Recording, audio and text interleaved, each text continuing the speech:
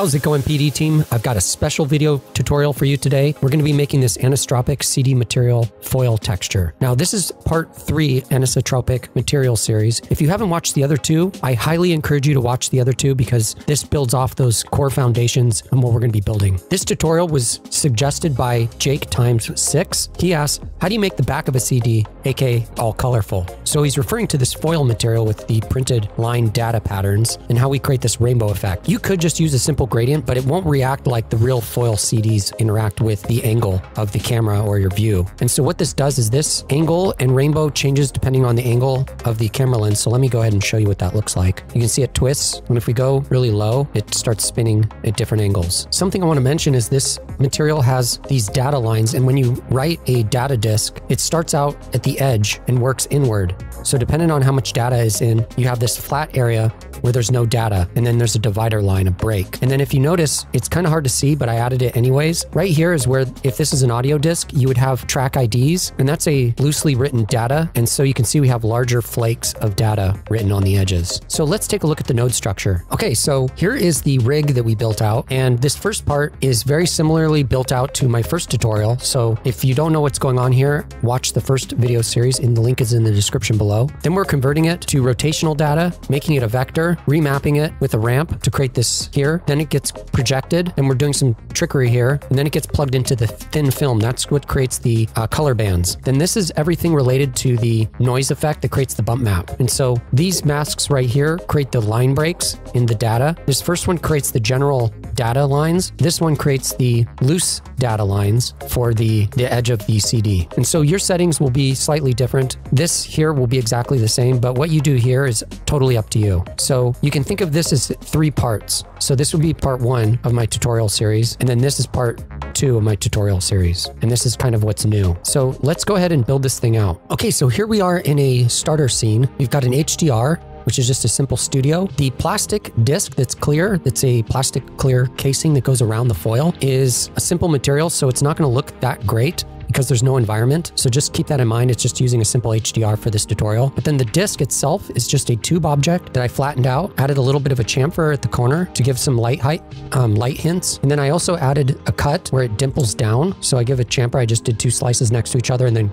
loop select and brought this down slightly. And then underneath I did a slice, beveled it. So I had 3 slices and then just bumped up the middle and did the same for this. And these are used for when you insert the disc, it feels for these grooves to place the disc in the right location. And this is just eyeballed, it's not exact. And then you'll see inside is the disc shape, which is going to be the foil. So let me go ahead and enable the texture. And you can see the foil is right inside, right in the middle. Now, if you're making a real CD, you'd want to take this same foil, duplicate it, and do a print out on the top side as well. But I'm going to leave it just as single-sided. So let's go ahead and make a material, double click, call it foil, drag it onto our CD foil. And this is just a disc shape. So if you go to disc and you just pull out the center like so, and then crank up the segments. That's all I did. Okay, so let's go ahead and start building out this material. So here's the material. What I'm going to do is I'm going to go ahead and select these inputs and just go ahead and delete them. So we have just the bump visible in the surface. Give us some space. And this is going to be a long node structure. So I'm going to just start from over here. And the first node that we're going to start off with is going to be the state object. And again, I'm going to select the second one here and just delete these because we're going to just use the normal, get rid of the preview. And this state object allows us to check the camera angles by selecting the transform space. We'll set it to camera. So now this map will be affected by the camera angle. Okay, now we need to do is we need to check the change range, do the vector change range. You don't need the inputs for the min and the max values. We're going to drag the output into the input. And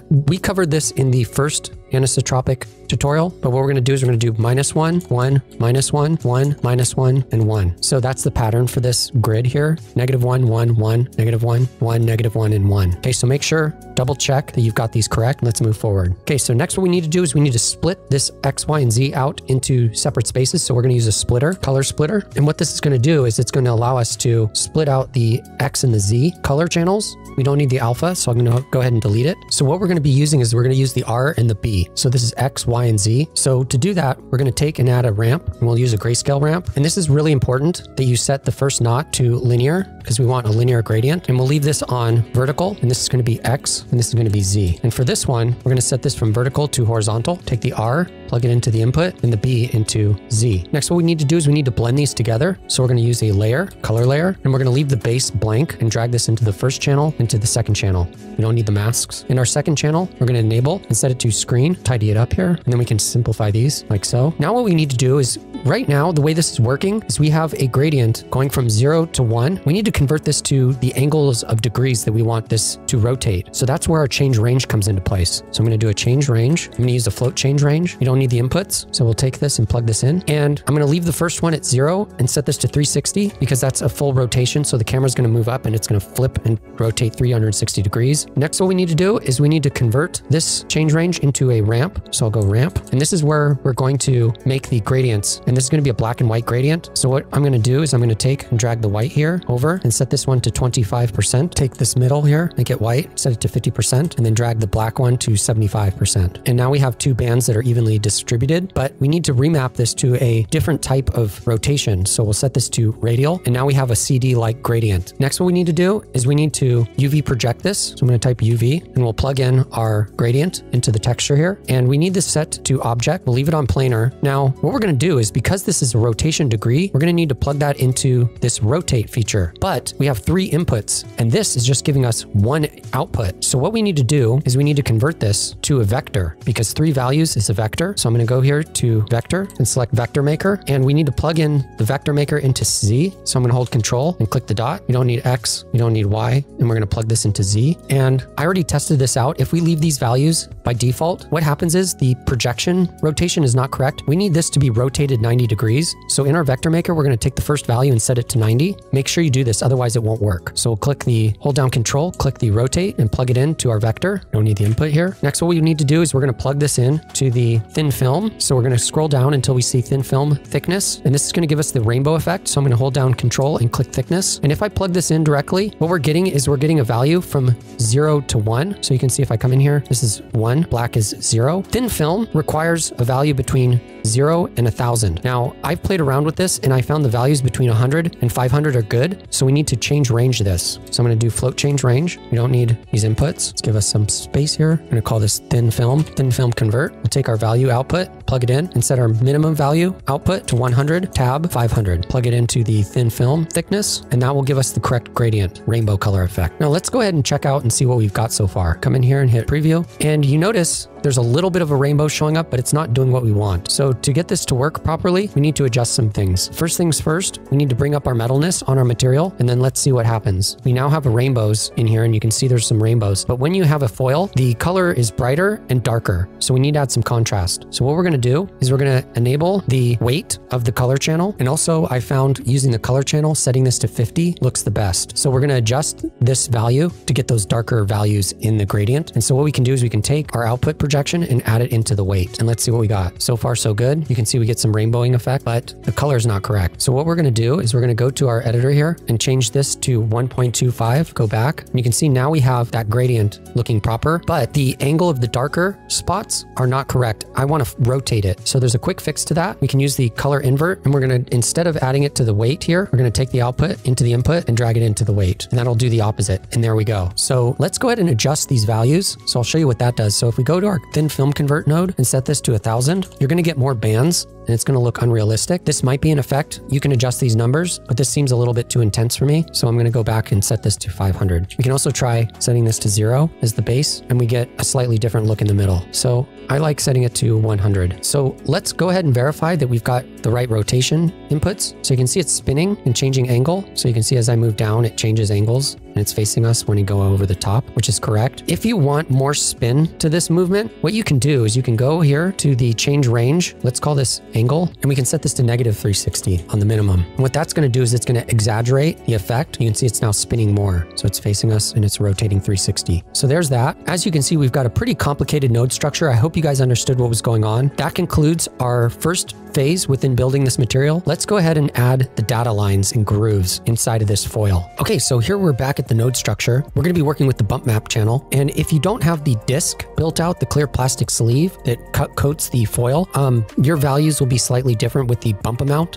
So what we're going to start off with is making a bump. So double click, do bump map. And this value that we start off with is going to be really high. For some reason, this value needs to be pretty high to go through the clear plastic to get the right texture. So I'll pull this down to give us some space. And I know we're going to need a layer. So we're going to go ahead and type in layer, plug it in. And I usually will disable the base layer and just work from layer 1 so we can minimize this. So let's build out the data that's going to coat the whole CD foil. And then the rest of these will be used as masks to take away the lines and data. So I'll come over here, and this next section is covered in my second anisotropic material builder, where we create the brushed circular metal. So this should be kind of similar. So what we're going to do is we're going to start off with a ramp, and what we're going to be building is a custom UV map. So I'll call this one red, and we'll set the first value to linear, and we'll set this to circular. So we get this, and then we'll take and add this one down here, duplicating it by holding Control or Command, and call this one green. So for the red, we're going to select the last node here and make it 100% red. So it should be 255, 0, and 0. And the green one, we'll make green. We'll set this to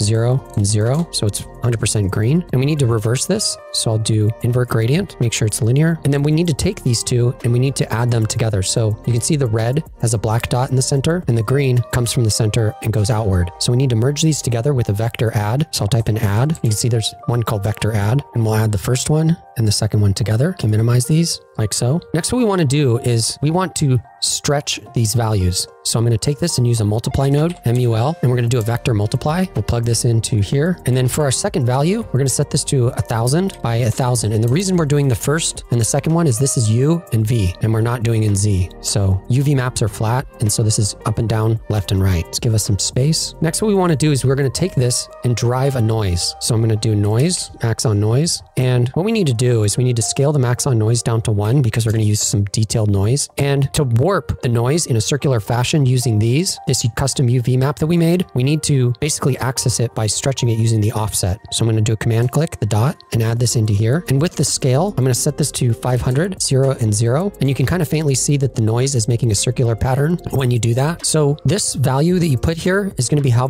long those data lines stretch for. And I found 500, or this material works the best. So then let's go ahead and plug this into the first color layer, and let's see how this looks. So what I'm going to do is I'm going to solo the noise, turn on my renderer, and you can see we get a noise pattern in a circular fashion. So if I set this value here on the noise to something like 20, you get less stretching happening. So we'll set this to 500 again, and there we go. So next what we want to do is we want to mask the inside and the edge. So we're going to use a gradient to do that, and we're going to plug it into this mask input. So do ramp, and my masks, I like color coding green. So you go to the preview, the basic tab, we'll set this to green, and I'll do 50%. Plug it in. And this mask, under the general tab, we're going to select both of these knots and set them to step so that when we make incremental nodes, so I'll go to something like here, solo it. You can see it's cutting off right here. So we need to set this to circular, and then we'll need to play with these values. So what you're going to do is you're going to move this knot till it comes into about here. I'm on a single monitor, so it's a little trickier. So we'll leave it just like a little bit more. There we go. So that's good. You can get it closer to the edge if you want. And then we're going to do the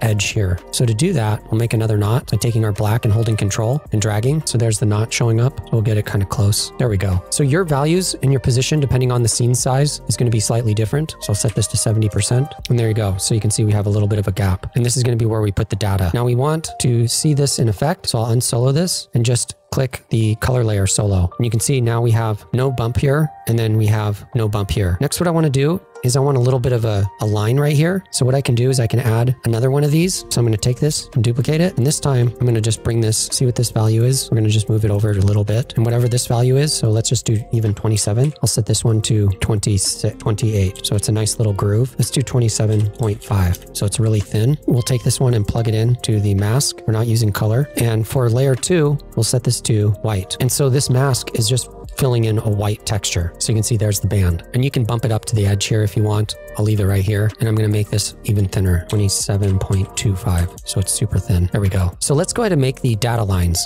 So to do that, we're going to go ahead and enable number 3. We need the color and the mask, and I'm going to just take these. Let me turn off the renderer here, duplicate it, plug it into number 3. I'm also going to take the first mask, duplicate it, plug it into the mask here. And this is our edge. So I'm going to leave this one, it's at 70. So I'll just drag this out, set this to 70. So it's right masking just the edge. Now with this, the noise I like setting to cell noise, and we'll set this to something like 10 for now. So it's bigger blocks, and we'll set this to something like 25 on the scale, and we can play with this. So let's go ahead and solo the color channel, and you can see we've got that black ring, but but we don't see the blocks. So this is going to take some messing around with. So let's go ahead and set this to 1, see if that gives us what we want. And you can see there's those lines that are blocked, and that looks pretty good. So that's the looser data that can be the track listing and stuff like that. Let's see this, how it works. So we unsoloed, and there we go. So there's our data lines. And the edge data that's looser and more broken up is kind of hard to see, and you can fiddle with those values. And then you can see we got a line right here, which is also kind of hard to see, and then it's a flat area where the data has not been written. So these blank foils don't have texture on them where there's no data. And there we go. So that is the shader network to create a foil on a CD that interacts with the camera angle. So let's try it out. And it spins when you rotate it, just like a real CD. So that's it for this tutorial. I hope you found these useful. Thanks so much. Don't forget to like and subscribe so you don't miss out on more content. Thanks for your support.